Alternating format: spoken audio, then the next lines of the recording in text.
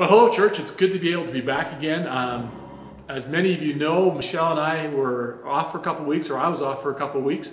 During the first week that we were away, we had some amazing weather. We had the opportunity for Michelle and I just to get out in nature, enjoy some of God's creation by ourselves. Just an absolutely incredible time looking around and seeing the things that God has made and just being reminded of His majesty, of His goodness, who He is. But it's always good to be able to be back with you and be communicating with you again. And even though we're not together physically, to be able to say, you know what, we have the opportunity to speak to you and to be together with one another and just being together. And we're currently always looking for situations, or we're looking for ways that we can be communicating to you effectively, even though we're not together in person. I really miss being together, miss shaking hands with you. For some of you, miss giving you hugs, for standing around, being together, having coffee together, just talking and joking and seeing each other physically. But right now, this is the best that we can do. And so we're excited about the fact that we can be communicating with you in this week. As a church, it's our desire, as leadership, it's our desire that we would, as a church, be continually trying to encourage and trying to build each other up in life and faith and be all that God has called us to be as the church. And we're excited to be able to be doing this through these forms of media. And like I said, we're continually trying to explore new ways that can be done. We're excited about meeting together on Sunday mornings. We want to encourage you as an individual, as a couple, as a family, to be coming together on Sundays as we continue this series that we're going through, as we have the opportunity to be touching base with one another in just various forms. It's hard to believe that with all the changes that are going on around us right now, that this coming Friday is Good Friday. And again, we are excited about being able to come together, to meet together, to be remembering the death of Jesus Christ and all that means. To know that because He died, we can have forgiveness.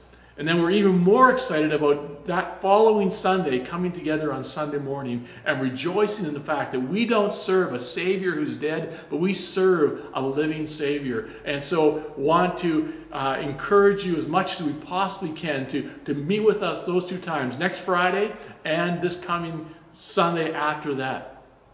Want to thank you as a church as you're continually giving to the church ministries here. And even though we're not carrying out ministries around us as we normally have been doing, we continue to look for avenues that we can be the church in the situation that God has planned us. And your gifts and your givings allow us to be able to continue to do that. So what we want to do is we want to pray. We want to launch into what we have this morning in regards to some testimony, but also looking into God's Word together. So let's pray together. Father God, I want to thank you that you have given us the ability to meet by this way. We thank you for each other, that we can encourage one another in faith and in life. God, we thank you that you are a rock and a refuge, one who does not change, but one who is constant. We pray that as we spend these next few minutes together, that you would be honored, that you would be glorified, that as a church you would build your church, that we would be encouraged in heart. And we pray these things in your Son's name. Amen.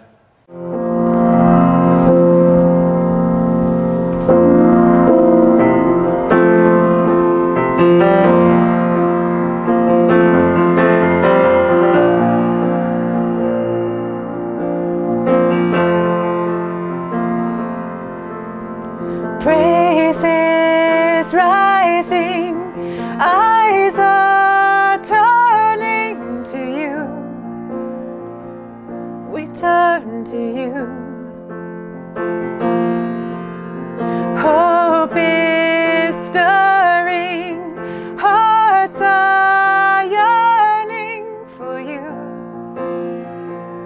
We long for you. Praises rising, eyes are turning to you. We turn to you. Hope is stirring, hearts are yearning for you. We long for you. 'Cause when we see you, we find strength to face the day. In your presence, all our fears washed away.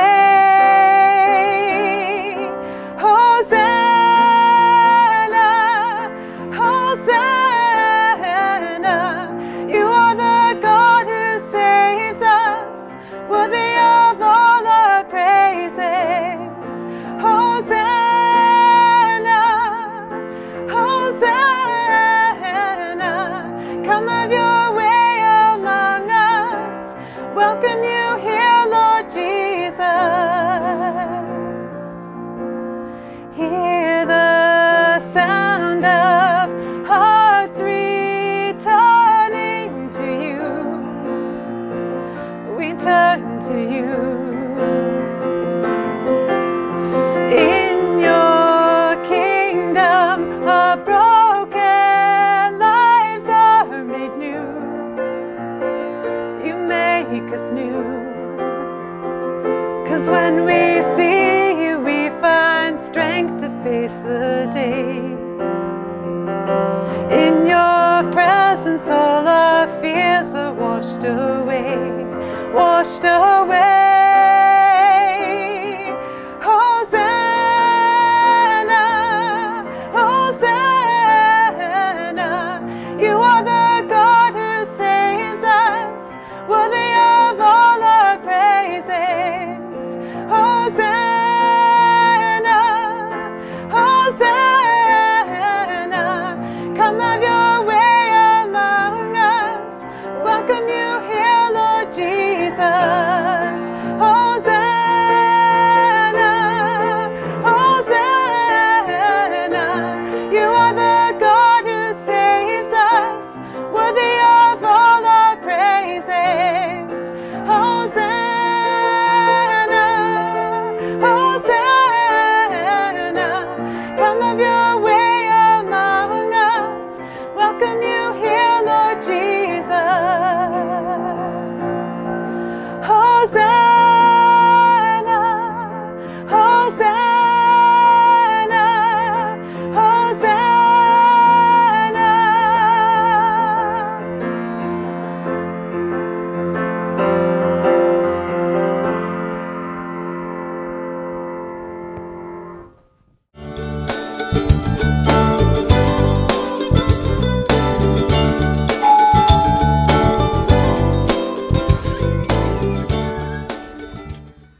Hello everyone, a good shout out to Rich and all his crew for keeping us connected in unique ways. And you know, I was so excited to get back from the South and see my church family and my kids and my grandkids, but God had other plans. And at first I was afraid, you know, the doctors asked us to put out posts on social media about social distancing and all that's coming. And you know, one of my daughters is ready to deliver by C-section, the other one's a critical care nurse, my mom's in a care home, and you listen to the news, man. It was hard not to be afraid. And I wasn't so much afraid for myself, but for the suffering of the world. It was so burdening. But I know that God is on the throne and he will use the suffering for his glory. And we can find comfort in his word. And what a time to be still before God. And, you know, we have time to train as prayer warriors. And last Saturday there was a fasting and prayer all across Canada. It was awesome. But lots of us have been talking on the phone lately, and many have told me they're a bit dry and empty. And Andrew Murray, an old theologian, he taught me that it's the Holy Spirit that leads us, guides us, and brings us close to the Father. And so when I'm feeling like I don't want to pray as much, you know, I ask him to empty me and fill me with the fullness of God. Ephesians 3 tells us we can be filled with the fullness of God and ask for a thirst for prayer, knowledge, and wisdom. And after about 3 days, you know, through the power of the Spirit, nothing on my part, you know, I have a burning desire to enter the throne room. And I know many of you are there right now, and I can't imagine what's happening in the heavenly realms. You know, it gives me goosebumps, and may it all be for the glory of God. And, you know, may we have a harvest of believers across the world and nation in this Comox Valley. There'll be many seeking after all that's happening. And I pray God would breathe his Spirit into the church and release a mighty army, because sometimes between the prayer and the answer is our greatest hour. And I'm praying that this is the church's greatest hour. I'm praying Psalm 91 over my family. And Let's praise God for his grace and strength and courage, that he gives us. And if we have to suffer, he'll be there. Remember the persecuted. They have a double burden right now. Some of the refugee camps are just rampant with coronavirus. They can't social distance. They have no Tylenol. Pray for the workers on the field. And well, it's such a long list, but I'm supposed to keep this short. And I've already done it once and it was too long. So I just want to end with, if you're afraid, that's okay. God will meet you there. He met me there and he meets me there again and again. And, we may not be able to go out right now, but we can wage a war in world events in prayer. And we can get ready as a church for this to be our greatest hour, because when this is over, there's going to be a lot of work to do. I just want to end with the blessing that God gave Moses that I think is so beautiful. And he prayed it over all of his people. Aaron did. And it says, may you bless us, Lord, and keep us. May your face shine upon us, and may you be gracious to us. May you lift your countenance upon us, and may you give us peace. See you all soon. Good morning, church. I love this place. It's on the way up Forbidden Plateau, the road going to the old ski hill. I always drive right by, slow down, enjoy the view. I thought, what a great place to come and share God's word this morning. The beautiful landscape, it's a bit of an escape from life, isn't it? And sometimes I imagine, what if you could just impose the peace that you have here on all of life? That would be a breath of fresh air. Just to erase our troubles, bring in calm, everything would be fine. When we look at the troubles, we're always looking for a cure. Like right now, our biggest solution, if we could just find a vaccine, everything would be okay. We look at other troubles. Could you have a vaccine against war? Man, that would be nice. Malnutrition, famine, poverty, slavery, malaria, so many big issues in our world.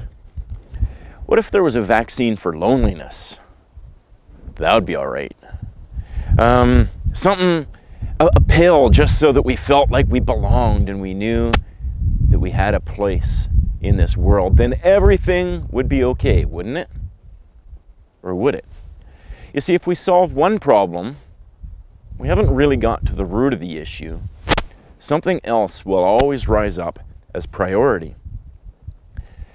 I believe that each person on this planet's desperately looking to see this broken world fixed. We desperately need a cure. And in religious language, we're asking, who will be our Savior? What's going to be our solution? Now, if we did find a cure, a vaccine, a solution to our problems, what would you do with that? Sit back and just relax? No. You'd spread the word. You'd find a way to access it. You'd do all that you could, right?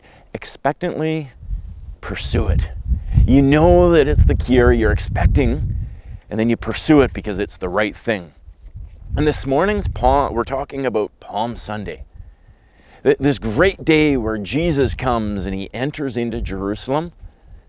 And our response today, I pray, leads us towards expectantly pursuing him. Now, the issue that the people dealt with in Jesus' day, the biggest thing that made the headlines of the news all the time, was Roman occupation. They had no freedom in their own land. The freedom they had was just a charade. They couldn't come and go as they wished. They were always under the watchful eye of the Roman armies. And so when Jesus came and he spoke about peace, crowds were drawn in. They anticipated, this is it. This is the solution. This will solve all of our problems. And the calendar tells us today's Palm Sunday, the day where Jesus entered into Jerusalem.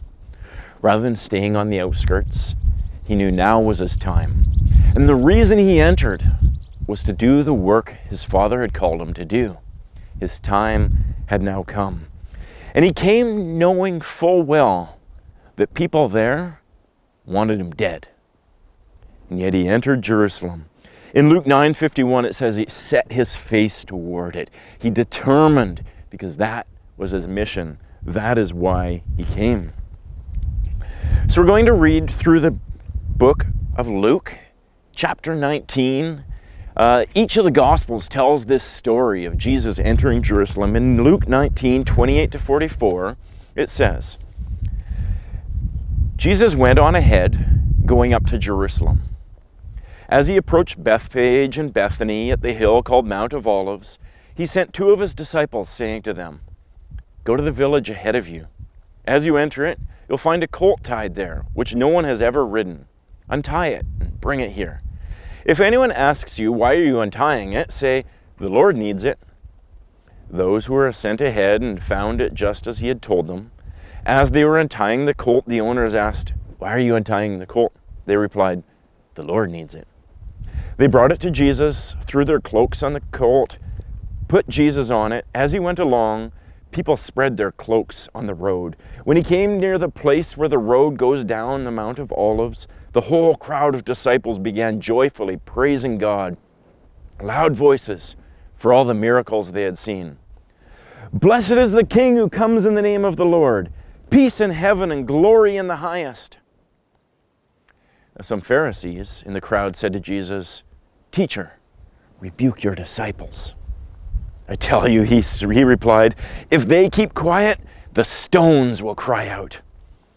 And as he approached Jerusalem and he saw the city, he wept over it and said, "If you, even you, had only known on this day what would bring you peace, but now it's hidden from your eyes. The days will come upon you, and when your enemy will build embankment against you and encircle and hem you in on every side, they will dash you to the ground and the children within your walls. They will not leave one stone on another, because you did not recognize the time of God's coming to you." This is Jesus' triumphal entry into Jerusalem. "Go find a donkey," he says. "Bring it here." What's the significance of a donkey? Well, some speculate, kings, they'd ride out to war on a horse. They'd ride in on peace on a donkey. And Jesus here was speaking about peace. He was coming to bring peace. Zechariah 9:9, it tells us, "Rejoice greatly, daughter Zion. Shout, daughter Jerusalem. See, your king comes riding to you victorious and righteous, lowly and riding on a donkey, on a colt, the foal of a donkey." The humility of Jesus. The donkey, more the commoner means of transportation. Here comes Jesus humbly announcing peace as he enters Jerusalem. And why go to Jerusalem? People there want him dead. They're plotting to kill him. So he'd been staying secluded away, avoiding the major centers of the world, because his time had not yet come. But Jesus knew his purpose. In Luke 4:18, Jesus said, "The Spirit of the Lord is on me, because he's anointed me to proclaim good news to the poor. He sent me to proclaim freedom for the prisoners, recover sight for the blind, to set the oppressed free, and proclaim the year of the Lord's favor." Jesus was coming to Jerusalem to fulfill his purpose. Jesus was coming to do his Father's will, and he knew that the cross lay before him, and it was his time now. And as Jesus entered Jerusalem, he came to do his Father's will. How did the crowds respond? You see, the world anticipates a Savior. They desperately want solutions to their brokenness, and so they started praising. They recognized Jesus as someone special. They knew he was coming to accomplish God's will, so they're shouting out and they're praising. I believe that each and every one of us desperately wants a solution. We desire the redemption that Jesus brings. We want the reconciliation between us and God and the world around us. We recognize the world is broken and falling apart, and each person on this planet, regardless of who they are, wants to see things fixed. Everyone's looking for some sort of utopia, right? They just want life better. some security, some pleasure, belonging, purpose.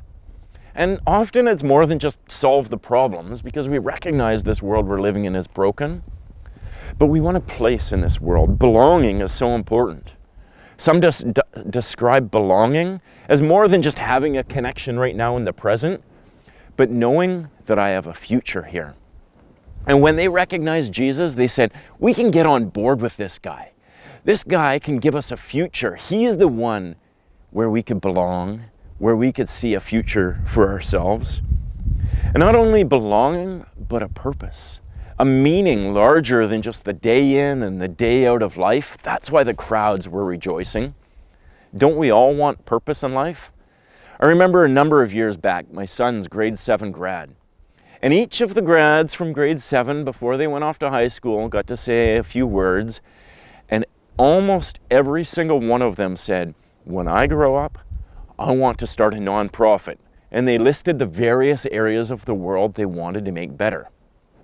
I don't know if they just had a class on nonprofits and the importance of that, but it showed me that we all want to see this world a better place, and we want a purpose. We want to be involved. We want to have an aspect of saying, I'm helping be part of the solution and not the problem. And that's why I see the crowds joining together to follow Jesus, proclaiming his excitement and announcing him as their leader, as their Lord, as their King, because they wanted purpose and they recognized Jesus could bring that. They wanted in. They wanted part of what he was doing. So in Luke, they were all shouting, "Blessed is the King who comes in the name of the Lord. Peace in heaven, glory in the highest." In Matthew, at the same story, he records it a little different, and they're all shouting, "Hosanna to the Son of David. Blessed is he who comes in the name of the Lord. Hosanna in the highest." Hosanna is not really a word that we use today in our shouts of exclamation and praise. It literally means save, rescue, or savior. And in the Hebrew scriptures, it was always spoken of as if it was a shout of help, or save, I pray, rescue me. Imagine the guy on the beach on the deserted island, and he's writing in the sand, SOS. A helicopter comes by and he's like, help me, save me. There's this desperation of, please, I need help and I need a savior. Hosanna has that element of desperation of we need a savior. It also isn't just a desperation, but it's an expectation of we're praising God because he is our savior. It's this jubilant exclamation. It's this praise. It's as if there's this sporting event and everyone starts stomp, stomp. We will. Okay, I'm not even going to try and sing it, right? But they're all cheering. Let's go, Jesus. Let's go. We will rock you. We will conquer. We are here. And we know that Jesus is the one. And so they're shouting, Hosanna. Hosanna in the highest. Blessed is he who comes in the name of David. They're referring to him as a king, as to him who will rule. It's this declaration, assuming victory and cheering Jesus on. And so they bring their palm branches. They lay them out on the ground. They have their cloaks. They put them down, giving Jesus the red carpet. And there they are. They're so excited. They're anticipating the great work that God is doing. They desperately realize they need a savior. If you saw a solution, what would your response be? Not at all. You'd be on the edge of your seat. You'd be saying, let's bring it on. Yeah, I want in on this. Hosanna. Hosanna in the highest. Blessed is he who comes in the name of the Lord. When you recognize the problem and you see a solution, you see the Savior coming, the response is an expectant pursual. An expectation of going, yes, this is it. And then pursuing it, saying, I want in. I need to be part of this. And now is our season as a church to shout out Hosanna. Save us. Not just save us in desperation if we need saving, but rescue us because we know you are the Savior. Now is our season. Are you expectantly pursuing Jesus? Serious. How has your life changed in the last few weeks? Have you come to your knees, crying out to Jesus, saying, we need you. You're our only hope. We have nothing else. What will it take for us as a people to be broken before Jesus?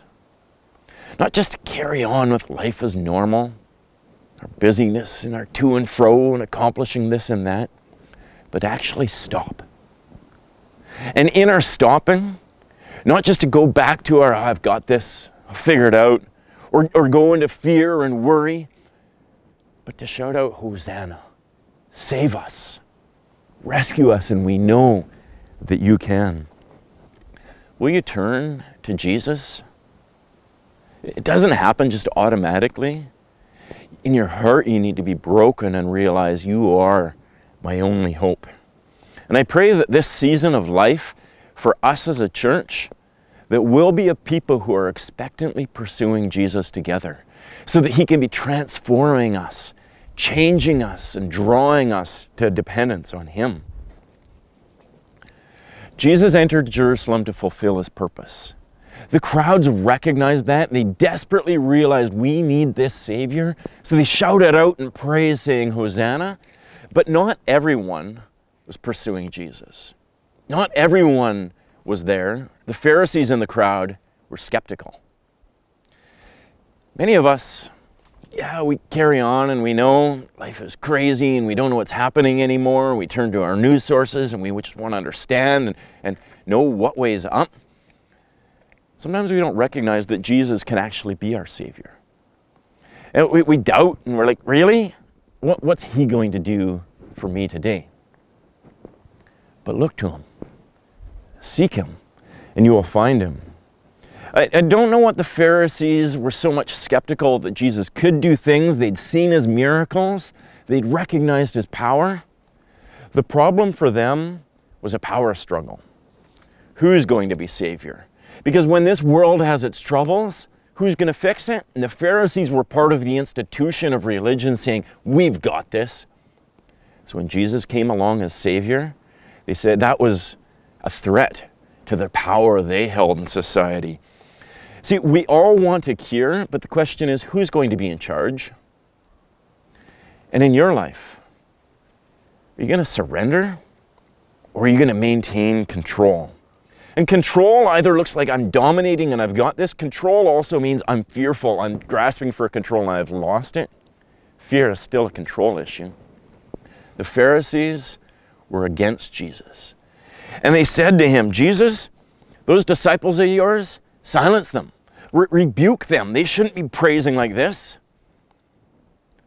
The world wants to silence the church. The devil wants to silence the church. But Jesus said to the Pharisees, even if they are quiet, the rocks will cry out. Nothing can thwart God's purposes. Nothing can stop God's plans. Can you hear it? Even the rocks are going to cry out. I didn't quite hear it, but I think because the church is still praising. The world wants to stop the praises of God's people, but nothing can stop it. Someone recently wrote, it's been attributed to C.S. Lewis. I Googled that. It wasn't actually the case. This was written recently. Someone wrote in the voice of Satan saying, I will cause anxiety, fear, and panic. I will shut down businesses, schools, places of worship and sports events.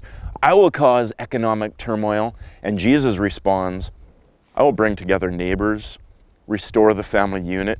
I'll bring dinner back to the kitchen table. I'll help people slow down their lives and appreciate what really matters. I will teach my children to rely on me and not the world. I will teach my children to trust me and not their money and their material resources. Isn't that God's specialty? Taking things that are broken and mending them. Taking chaos and bringing order. Taking this world that's in upheaval and bringing about his good purposes. That's what God will do. So Jesus says, even if his people are silent, the rocks will cry out because nothing can thwart God's purposes. A virus won't stop the church. Wars can't stop the church. Persecution won't stop the church. Even when a society is bent on eliminating the voice of God through the church, Jesus says he will build his church, and the gates of hell can't even prevail. Are we going to thrive as a church? We're not going to meet together, likely for a few months now. What's going to happen to us? I've had a number of people text me, email me, phone me, and say, what do you think is going to happen? Here we are, we're sitting in our living rooms, we watch church for a little while. Will that carry on? Or we'll just kind of get bored of that? And when we come back, we're so comfortable sitting in our living rooms watching YouTube. What's going to happen to the church?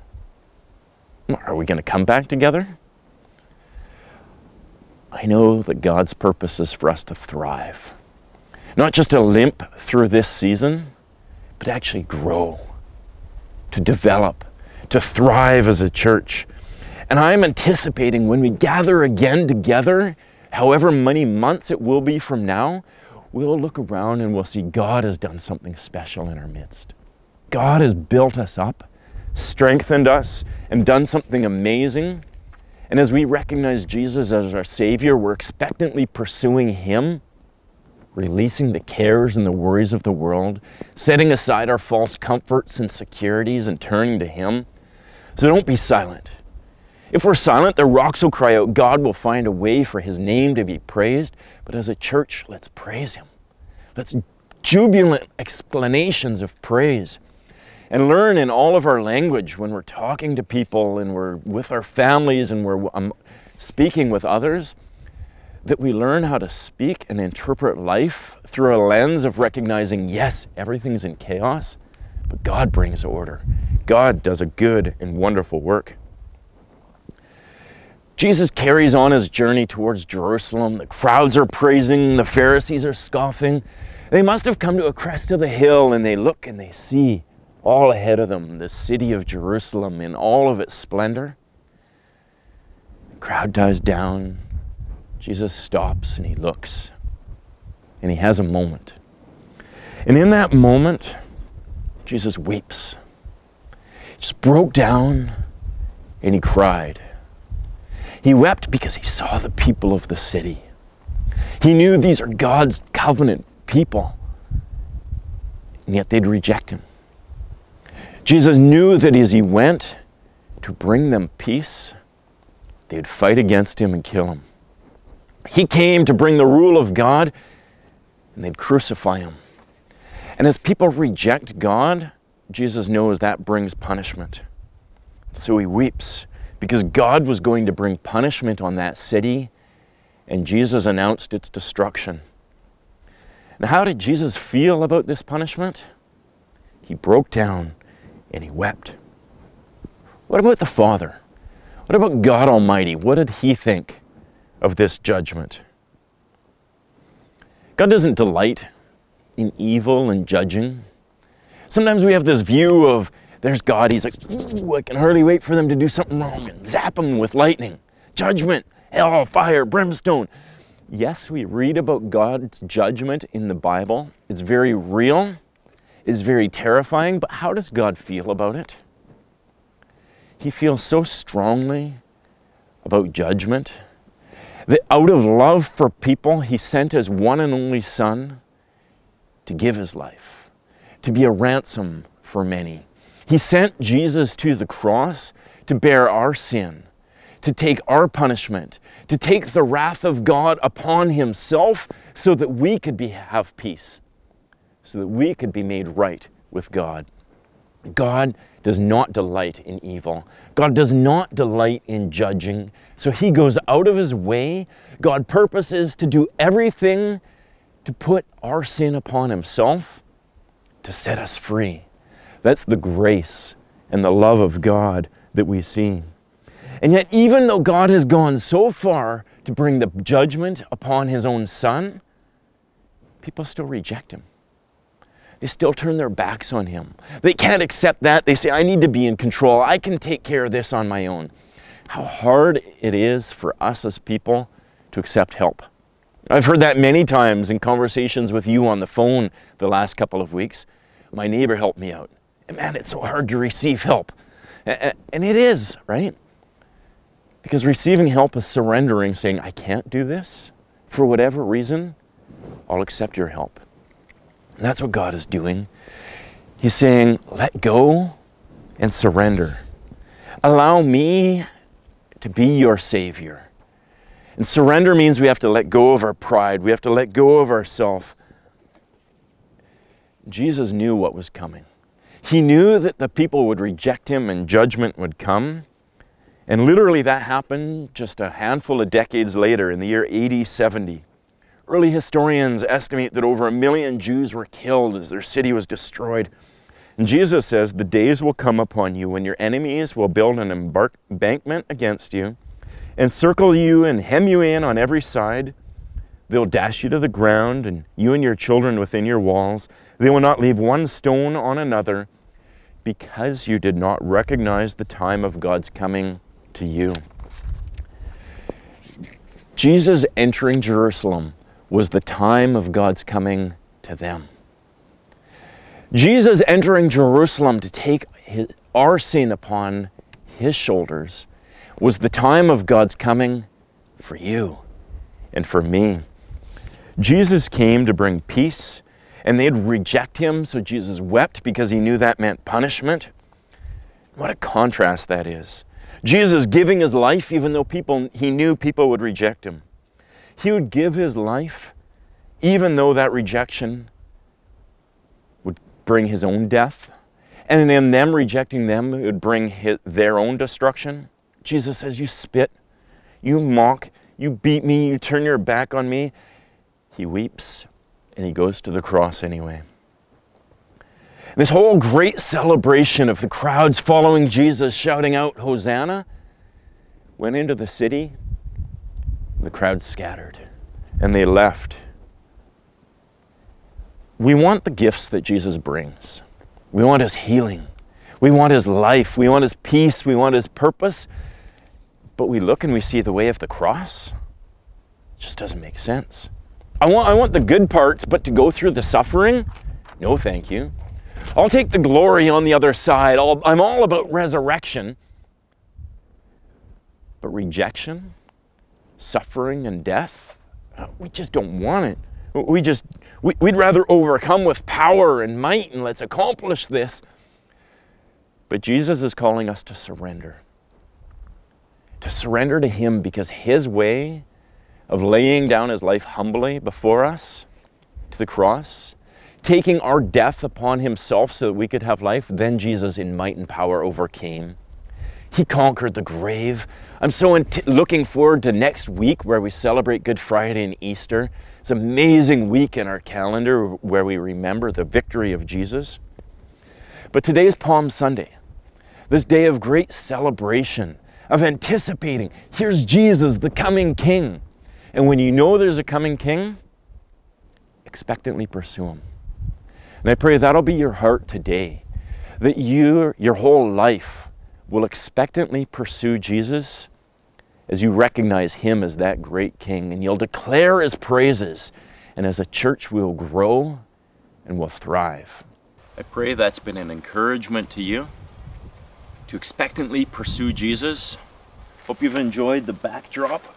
Up here in the hills, you may even see a few snowflakes coming by on this cool, crisp morning. But let me pray for us together as a church. Father God, we thank you for sending your Son Jesus to bring us peace. And as he rode triumphantly into Jerusalem, we recognize and we anticipate the wonderful week that we're looking forward to with Easter and Good Friday. We know the troubles of this world. We recognize Jesus as the Savior, and so teach us to expectantly pursue him. Cause us as a church to thrive as we pursue Jesus in our lives. And we exclaim and praise, Hosanna, save us, dear Lord. Amen. Have a wonderful week, and stay in touch with one another. Take care.